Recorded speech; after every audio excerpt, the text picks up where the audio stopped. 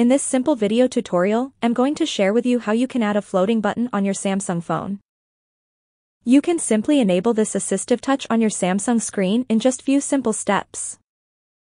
The Android floating action button displays on the bottom right of the screen and can be tapped to fire a specific action. The material design guidelines include the concept of promoted actions that can be triggered with the floating action button. To do this, simply head into your phone settings. On the settings page, scroll down onto the option of accessibility. Then you will have to select on the option of interaction and dexterity. On the assistance menu, make sure to enable this option on. When enabled, the floating button will get enabled successfully. You can disable it at any time. That's how easy it is to enable a floating button on Samsung. If you have any questions, just let me know in the comments section down below.